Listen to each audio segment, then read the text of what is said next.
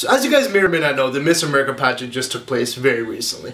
Why do I care about the Miss America pageant? I'm Canadian. Go milk a pine cone. Yes, you're right. But you'll find out very soon as to why this issue may or may not concern me. So a lot of girls came and they looked their beauty and they did hot, they did a talents, they came and the winner of the pageant was 24-year-old Nina Devludian, who by the way is like, damn, girl. You're 24, I'm almost 24. You want to be a physician, I've been to a physician. You performed a Bollywood dance on stage. I've watched Chota like 13 times. I think we got something special going on here. For real, girl. DM me your digits.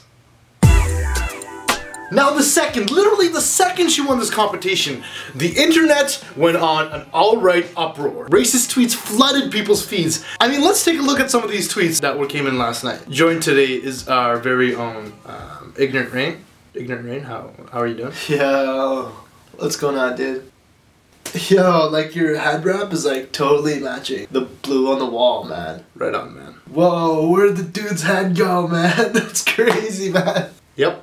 And that's why I call him Ignorant Rain. And the Arab wins Miss America. Classic. Ah, so close. I mean, India and Saudi Arabia. Yeah, they're pretty much the same thing, but not at all. I swear I'm not racist. This is America. Yes, this is America. Same land. The blacks that were slaved to lay down the foundations. The Chinese that built the railway. The Italians that built the skyscrapers. And the Mexicans that just mowed the shit out of your lawns. Yeah, the very same America. How could this even happen? 9/11 was 4 days ago. She gets Miss America? Wow. Okay, first of all, 9/11 was not 4 days ago. It was 12 years ago. The anniversary was 4 years ago. And interestingly enough, it has absolutely nothing to do with Indian Americans or beauty pageants. Shocker. I know. Miss America right now or Miss Al-Qaeda? I'm glad you guys caught that one because it totally slipped under my nose. I mean, it's not like she was born and raised in New York, attended University of Michigan. It's pretty much like only a citizen of the United States of America. I mean, none of those things, when you think about it, really matter at all. So, glad you guys nailed that one. Miss America? You mean Miss 7-Eleven? Miss America, foot-long buffalo chicken on whole wheat. Please and thank you. Oh, hello. Good joke, Mr. Man. What a very good joke. Thank you, please. You gotta get newer racial jokes. Now here's what baffles me. No one complains when we win like spelling bees or data programming competitions. Alright, it's because there's boobs involved. And America loves their boobs. God forbid that those breastises be even the slightest shade of brown, because that puts a stain on our American history, our Constitution, and everything that our forefathers stood up for.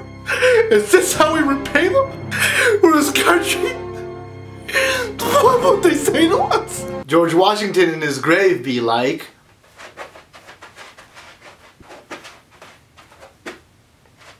alright, I actually got kind of dizzy because of that. And there's spit on my face. So, disgusting. I mean, if you look at the top two, the other girl was also Asian. Not the same Asian, but the other Asian. And it begs the question, what would have happened if she won instead? How would have all these Americans reacted in that case? Oh, how about, looks like Miss Kim Jong-un is taking over. Okay, you don't... Okay, wait, how about, couldn't find North Korea's nuclear weapons? It was a rhetorical Maybe we should check inside her, cause she's bomb. Yeah, no, you don't have to say... Just don't let her go near the Humane Society. Shut up! She might think it's a Shut rest. up! Now what really jerks my chain is how people like to generalize what a true American looks like. As if there's a book out there with a word-by-word definition. Native Americans. Remember them? A group of people that were pretty much extinct, robbed of their land, their children, their culture. I don't know, ring any bells? And now this is Miss Kansas, who I have no beef against whatsoever, and if she also wants to DM me, I'd love to get some Kentucky Fried Chicken, even though you're from Kansas. So what the hell am I talking about? Miss Kansas is someone that a lot of people thought should have actually won because she truly embodied the American values. Truly American values. Mommy used to come over and do things. See, if Miss Kansas had really won and Native Americans still owned this land, I wonder how that reaction would have happened on Twitter. So with me now is none other than Native American Rain. Give it up, ladies and gentlemen.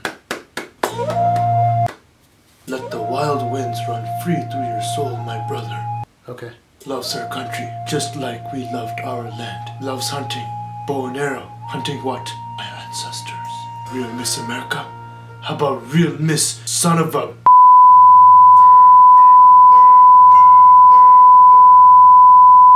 Taking all of my children and then putting another one into lying thief! Okay. And on one hand, I want to be like, no man, we're all humans, we're all one, we're all universally connected. And what difference does it make distinguishing her as an Indian American? Would we do the exact same thing if a white girl were to have one? Calling her Scottish American, German American, Icelandic American. Point being, we are you, and you are us. Regardless of whether your ancestors came in the 1700s or whether they came a few hundred years later. We've gone through the same hardships that you guys have in order to build a strong country with amazing opportunities for everybody. Her dad, hardworking doctor, contributor to the American side. My parents, my dad got a degree which he couldn't even translate or use over here, which forced him to work a labor job. That's not what he was qualified for. But still, he stayed and he worked. He put me and my brothers through school and it allowed us to gain so many opportunities just like everybody else that also came here. Literally everyone. Yeah, and also the Native Americans got it like way worse than anybody else, so. And this issue hits hard for me because I can personally relate to it on so many levels. I get the exact same type of comments, racial slurs, profanity, all sorts of stupid, ignorant stereotypes thrown my way that are meant to put me down. But they won't for me, and they sure as hell won't for Nina. In closing, what I'm trying to say is that a beautiful, intelligent, talented girl is a beautiful, intelligent, talented girl, regardless of her skin complexion or what her people's dietary habits are. She put in the effort and the work and deserved to win this event, as well as all the other beautiful and aspiring women that were participating in this competition. So Nina, in closing, I congratulate you and I'm happy for you. Not only have you made me proud and made the brown community proud, you've made the whole freaking world proud. So good for you, and I hope to see many great things come from you over this next year. And I'm serious about, you know, hitting me up for a date. I have like the craziest subway near my house. Not even owned by brown people, so take that. Seriously though, call me up. DM me, whatever. I'll be waiting.